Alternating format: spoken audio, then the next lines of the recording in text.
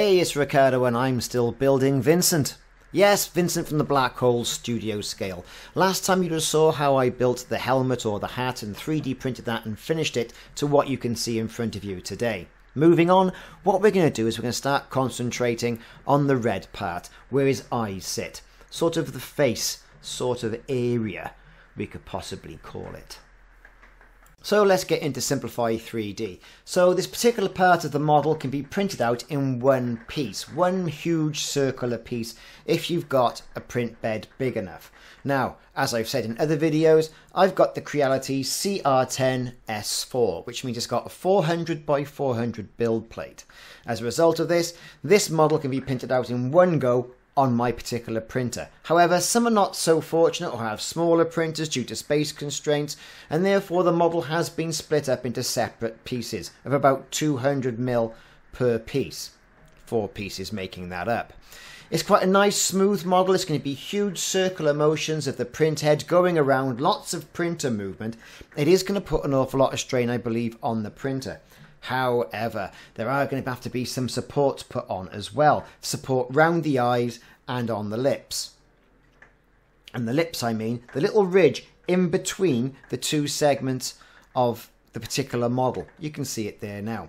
Now, I mentioned earlier on about it being split into 4 pieces, into quarters, and you can see here how it would fit together should you need to do that if your build plate is not as large as the one that I've got of a 400 by 400.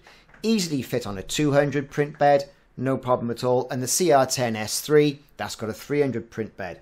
And guess what the CR10S5 has? Yes, it's a 500 print bed.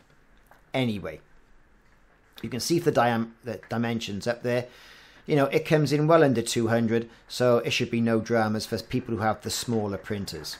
However, I'm going to have a go at printing this all out in one continuous go. I've got some red filament from Sunlu, some Sunlu red filament that I've got from Amazon, and I'll put the link for that.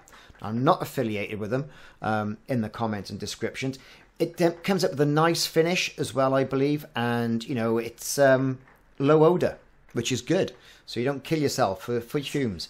You can see here when I've gone for the print preview settings where the supports are going to go. You can see them around the eyes. You can see them in that little ridge in the middle as well.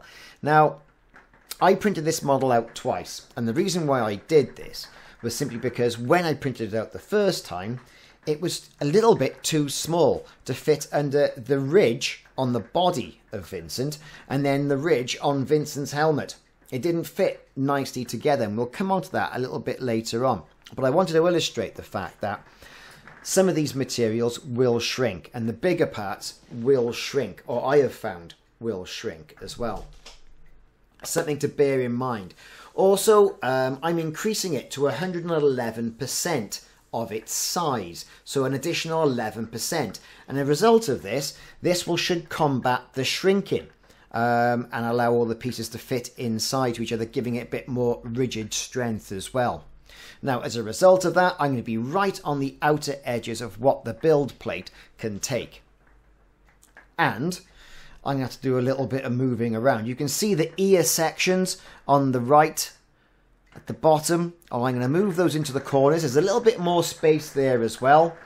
Those protruding the furthest out from this particular model. And that I should have no problems there. Printing that out now, all in one go. And this being the eye section of Vincent, as you can probably tell. Now, I'm using red filament, but hey, it's going to be painted, and as a result of which, you know, it really makes no difference what colour you paint it. But, I don't know, while it was being built, it helped me visualise the entire model with it being red. And there you can see, in this particular picture, the red model. All the supports came away really easy, only a little bit of dremeling to be done there. But like I say, this particular item was just a little bit too small. And when you fitted it together and offered it up to the other parts, you could see there was a slight gap where it wouldn't fit over that one particular lip. So as a result of which, I increased it up by 11%. That solved the problem. And I was able to get rid of this one particular problem. And you always tend to see this sort of thing when you start putting the model together and you have to go back and revisit certain models and reprint them out. So this increase of 11% really did work for me, particularly on this model, to get it all fit together nice and snugly, and it looks like it should be there now. Okay, so there you have it. It's all primed and ready. Now, with the colour of red, I went for Vauxhall Astra, or Vauxhall Flame Red 547, which I thought was a pretty close enough match for what I could see in the movies as well. It's a nice deep red with nice high gloss, as you would get from any enamel off a car.